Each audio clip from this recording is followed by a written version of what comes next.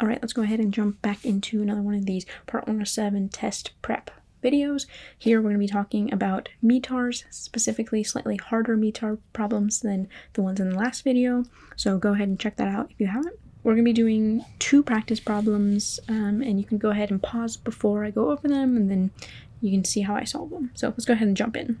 So this one says to refer to figure 12, which I have down below here. And it asks for the wind direction and velocity at KJFK is from, and we're going to ignore those answers. So we want to find which METAR corresponds with that. So we're going to go down the line and see if we can find an airport code that matches up with that. So it looks like we're looking at this one here. And specifically, we want to look at the wind direction. So I can pick it out really easily because I know that it ends with that KT. The wind direction and velocity, the wind conditions in a METAR will always end with that KT, which stands for knots. So that's just a really easy way for me to pick out where the wind conditions are being reported. You could just like go through this line by line or section by section. So like this is a special METAR, this is the airport code, this is the time and date it was reported at, and then the next one is the weather. But I find that the more you look at these METARs, the more easily you are able to pick up which section corresponds to what, so that you don't have to go through it manually. But anyway, so our wind direction and velocity is represented by these characters. Remember, the first 3 digits have to do with the direction the wind is coming from. So in this case, it's coming from 180 degrees. Then the next 2 corresponds with the wind speed. So we have 4 knots. And occasionally, if your wind is gusting, you'll see a G, and in that case, the number that follows the G is the speed at which the gusts are at. So this would be 18 knots, for example. Since we don't have that G in here, we don't have gusts. That is our wind direction and velocity. Now, something else that you need to know about these METARs is whether they report true or magnetic directions, and sort of talk about what the difference between those two are. So when you typically think of north, you think of directly straight up, right? So north, this is east, here's south, and then here's west. So this is what we refer to as true north. Our magnetic north is slightly different than this. The reason has to do with the Earth's magnetic fields. So the magnetic north is the direction in which compasses point, okay? So these compasses are influenced by these magnetic fields that the Earth has. So they aren't always pointing directly in the direction of true north. And so like the difference between the magnetic north and true north is something called the magnetic declination.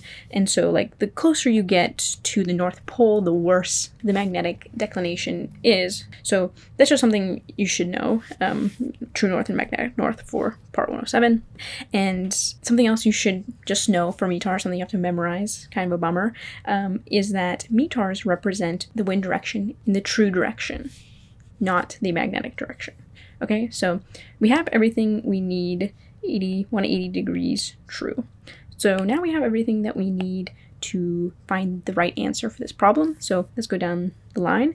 180 true at 4 knots. Well, that looks like it checks off all 3 of the wind conditions that we got from this METAR. So that's the right answer. Let's go ahead and see why these other 2 answers are incorrect.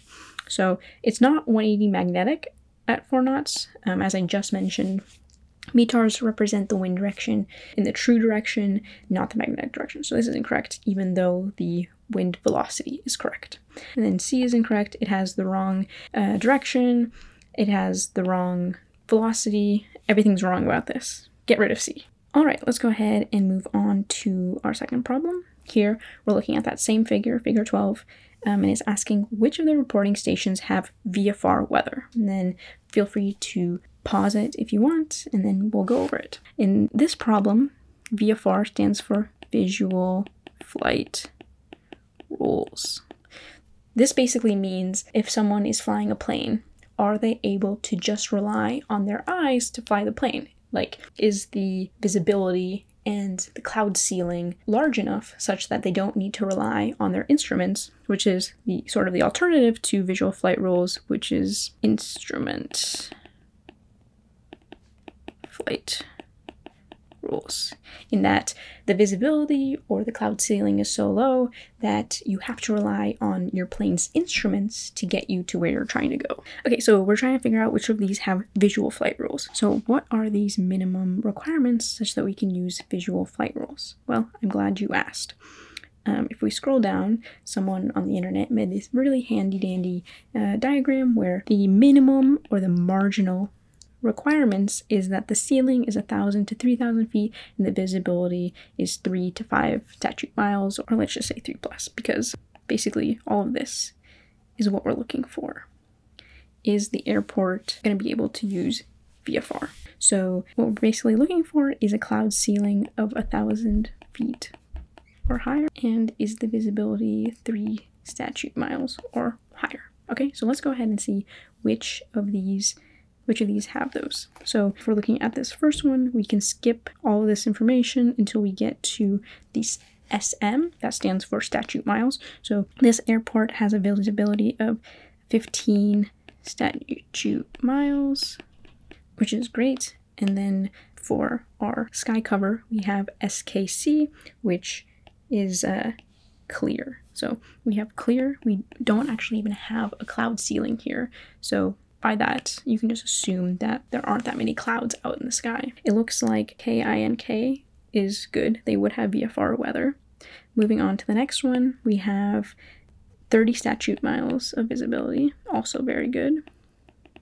And then we have scattered clouds, and the ceiling is, you might want to say that this is 150 feet, but remember you need to append 2 zeros. So the ceiling is at 15,000 feet. 15,000 feet is greater than 1,000 feet, so this one can use visual flight lines as well. So we're good here.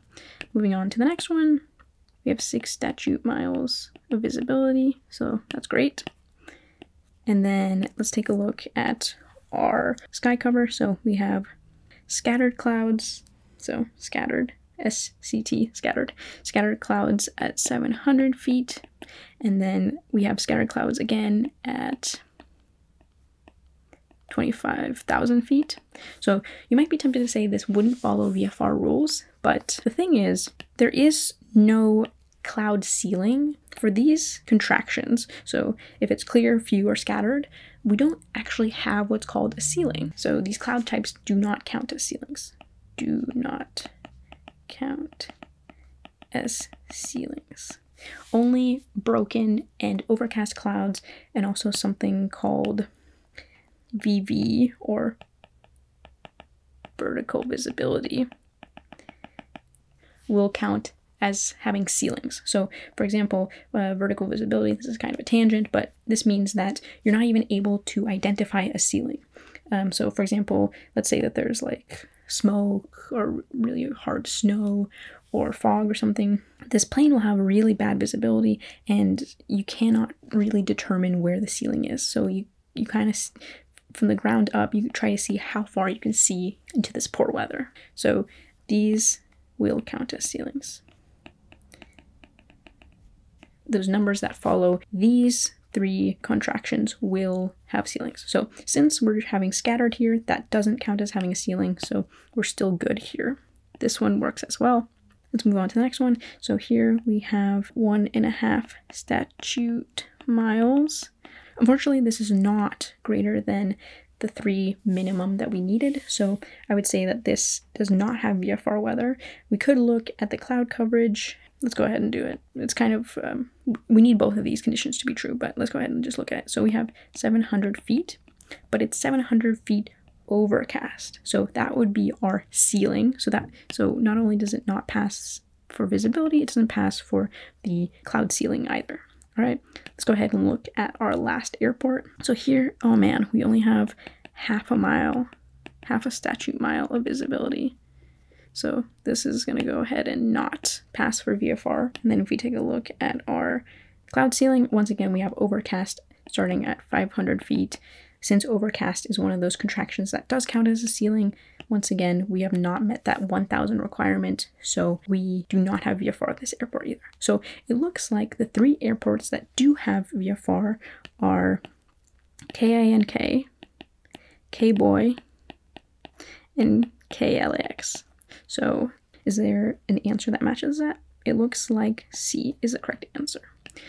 A is incorrect because we've determined that these two airports at the bottom do not have VFR weather. B is incorrect because we determined that JFK does not have VFR weather. So this is incorrect. So the correct answer here is C. Hopefully that helps with these sort of harder METAR problems. If you have any questions, feel free to leave them in the comments and I'll get back to you. And I hope you have a great rest of your day.